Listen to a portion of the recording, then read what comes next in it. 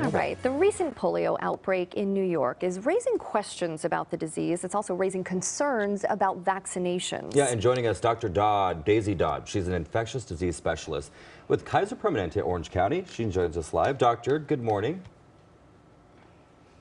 All right, so, doctor, the big question, how do you contract polio, and does it affect people of all ages?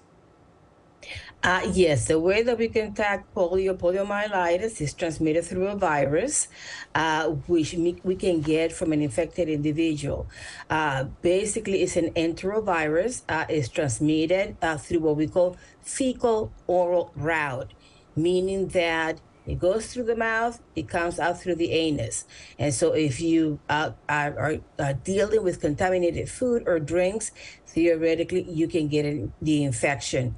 Anybody can get the infection. It is more susceptible in small children who have not been vaccinated. It's an infection that actually has been pretty much eradicated from the face of the earth, with a few exceptions. Pakistan and Afghanistan still have active poliomyelitis. But as we hear about what's going on in New York, it's raising a lot of questions about whether children are protected today and whether adults are as well. What can you tell us about that? Yes, the case that has been mentioned in New York, we think that perhaps it's an individual that might have migrated and had taken the oral vaccine. If you take the oral vaccine, it's a live inactivated vaccine. And so if you take it through the mouth, you're able to excrete it through the rectum. Usually, such a transmission is what we see more often around the world. We don't see it as much in the United States because here in the U.S., since the year 2000, we're given what we call the IPV, or the inactive vaccine, which is not transmissible through contaminated food or water. It is important to determine the fact that in New York, they have found the waters. We have a means of determining genetic material of viruses and other infections. That's how we determine what kind of activity might be going into the community. In the waters, they have found some of the polio.